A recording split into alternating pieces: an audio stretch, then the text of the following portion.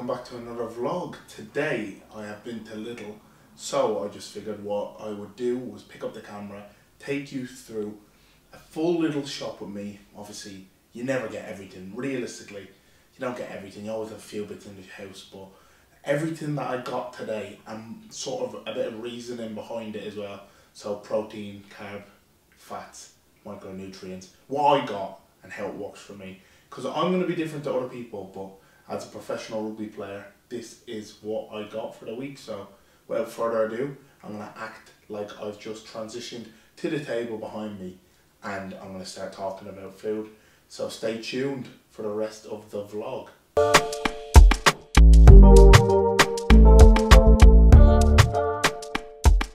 So to start off with, after moving the table, I have today's haul of protein. Protein is going to be key to muscular growth, recovery and overall repair of the body after intense training sessions and for myself after rugby. So I have a couple bits here. This is not all the protein that I will get. And just to take a quick note before I dive into this shop, after training we get meal preps provided to us as well as protein and creatine. So I do supplement protein, creatine and some other supplements and get meal preps after training, as well as a slight addiction to eating out and eating Nando's. So this is not everything that I'm going to eat, and this will probably not last a week even, but some of it will. So we have 2 litres of whole milk. Put it as a protein, you could argue it's a fat source, has carbs in it as well. But anyways, whole milk, mainly consumed in the form of flat white and protein shakes.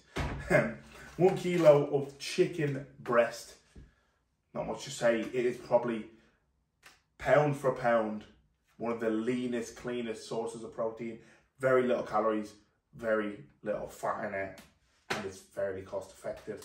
Then we have 2 packs of bacon. There is protein in bacon.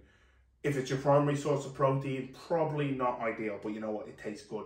And I'm not on a strict diet, so I can definitely afford the extra fat and calories in bacon. Then we go into our beef stuff. We have grass-fed mince, 5%, really handy. Bolognese, chilies all over it. Love this, like staple of the diet really. And then 2 grass-fed steaks as well, because steak is sick. And then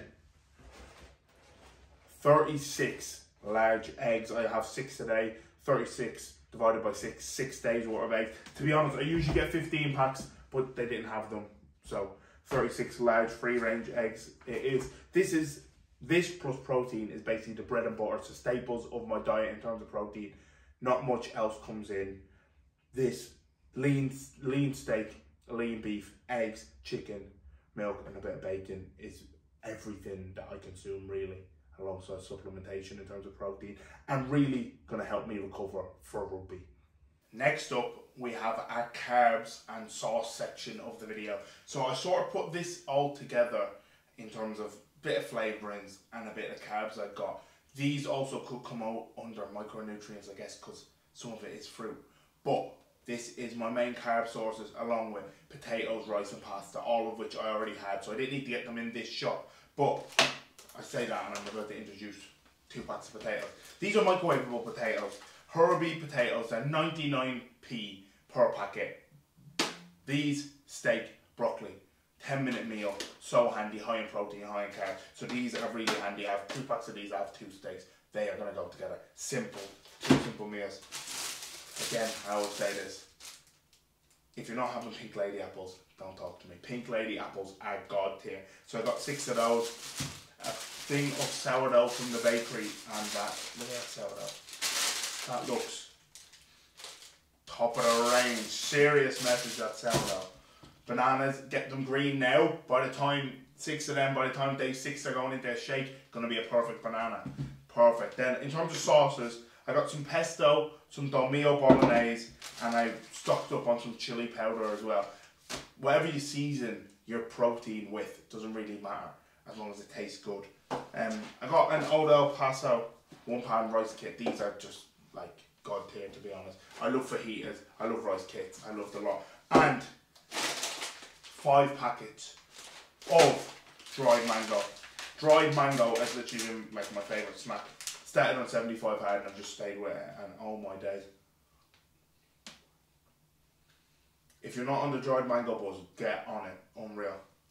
Before I dive into the last section of this video, the micronutrients, I just want to make it abundantly important and clear to all of you watching.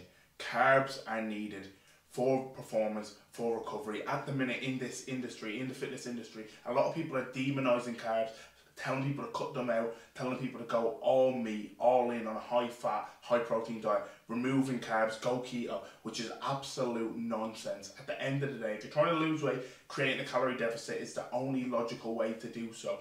But if you're trying to peak for sport, you need to be eating carbs, and I will continue to consume carbs as long as I'm a professional athlete. But to move on, this section is just micronutrients. I know I didn't go into a fat section, but I hit my fats through my eggs, through my meat, through consuming olive oil. I don't really need to dive into a complete fat section. Eat your fats, it's not too difficult. Over here is the micronutrients veg. So, got 3 red peppers. Red peppers are goated. If I can juggle these on camera, I'm going to be impressed. If not, I have to restart the recording, but we are on the red peppers buzz. Boom, 3 of that bad boys. Absolutely unreal. Tender stem broccoli, love this stuff. Top of the range, have that with the steak. Garlic, because I really want my breath to stink.